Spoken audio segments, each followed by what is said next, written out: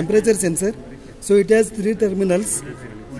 In that first one is the input positive and the third one is the input negative. So we can give the input supply from 5 volt to 30 volt. Okay. So pin number 1, pin number 3 are the input for the sensor. And pin number 2 and middle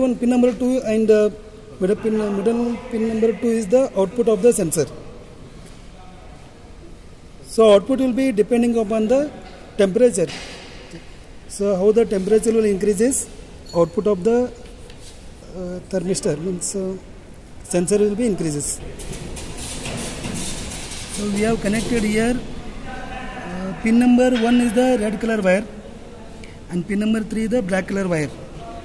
Okay. So this is a breadboard. On that breadboard we have connected this, fixed this LM35 sensor. So pin number 1 red color wire we have given from the batteries. Okay, battery positive is connected to the pin number 1 and pin number 3 of the sensor is connected to the battery negative. So voltage we are giving here about 10 volts from the battery. After that output is connected from pin number 2, that is the green color wire, okay, and yellow color wire. So these are the output cable from the sensor, and we are connected to the multimeter to measure the voltage. Okay.